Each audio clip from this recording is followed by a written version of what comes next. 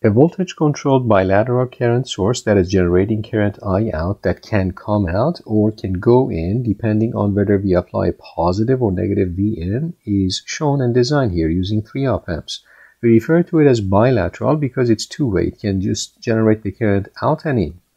And we want to prove that given this circuit, I out is simply R2, which is this resistor shown here, divide by R1, and then divide by R3. So that's what we want to show in this circuit.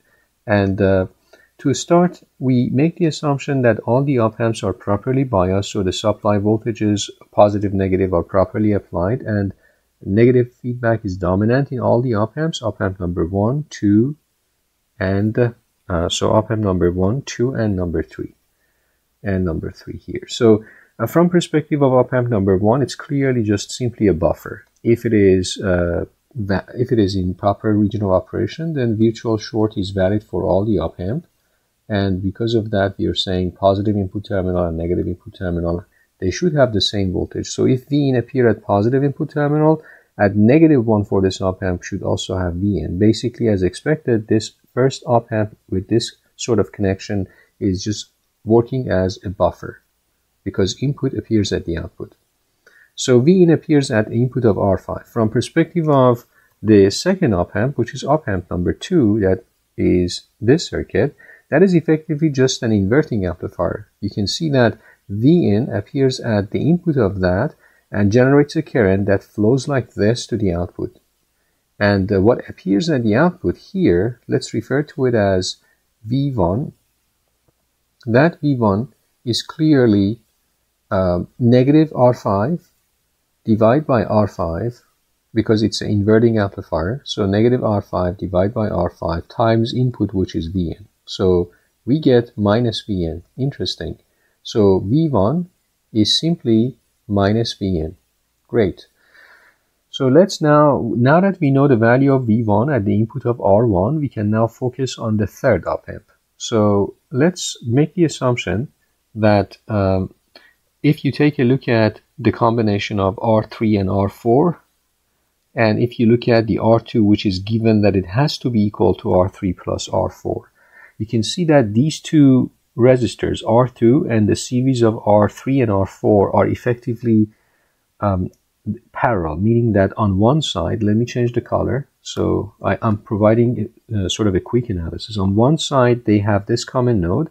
On the other side, we have, let's say, we have these two nodes, so node here, which is the positive terminal, and this node, which is the negative terminal. So since the positive and negative supposed to have the same voltage because of virtual short that is supposed to be applicable for op-amp number 3, we can say that VR2, so let me go back to the original color. So we can say that VR2 is equal to VR4 plus VR3. So that is because the way things are set up. So as a result, I can substitute for these things. For VR2, I can substitute, of course, R2 times I2, which I'm supposed to find. For VR4, I can say R4 times I4, which I will find. I4 is the current that is passing through R4. And just to be clear, I2 is the current that is passing through R2. And then finally for VR3, I can say this current, but we know that that current is simply the sum of, as you can see, if you think about a KCL here, this current is the sum of I out plus I4. So I out plus I4 will result in the current IR3. So I out plus I4.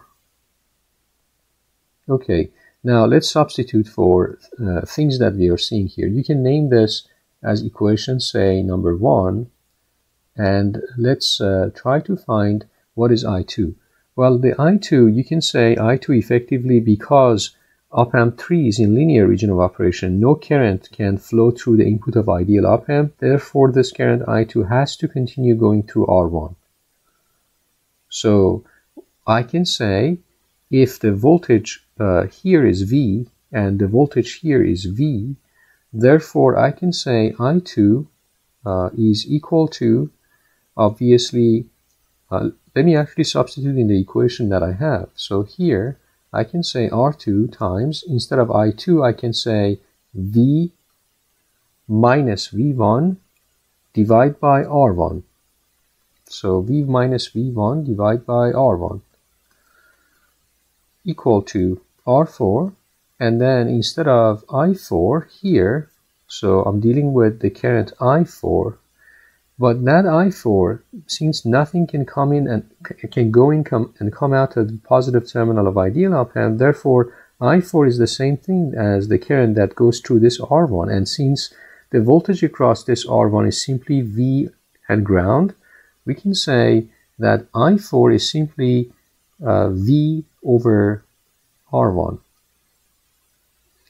Okay, so the last piece of puzzle is simply saying that, obviously, doing the same thing. I4 here is V over R1. Okay, so what is the nice thing about this whole process? The nice thing is I have now an equation I can deal with. So let's just expand. So if I expand, I can see it's R2 over R1 times V minus R2 over R1 times V1 equal to R4 over R1 times V, and then I have also R3 times V over R1. So effectively becomes R4 plus R3 divided by R1 times V plus R3 times I out, this component. Okay, so what's the benefit of this? Well, look at the equation that is given to us at the beginning of the problem. It was given to us that R2 is equal to R3 plus R4. You can see that this R2 is equal to R3 plus R4, and R1 is the same as R1, and V is the same as V.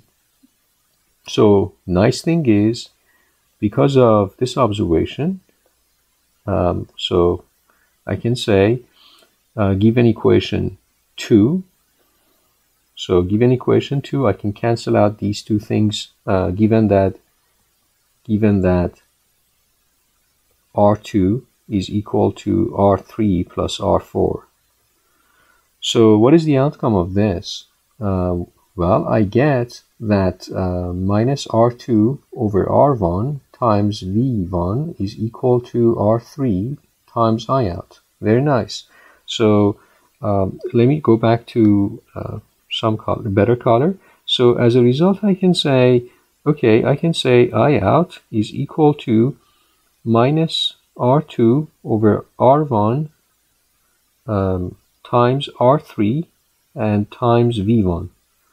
Well, what is the value of V1? We just found the V1 here. So if I name this number 3, so using equation 3, we know that V1 is negative V in.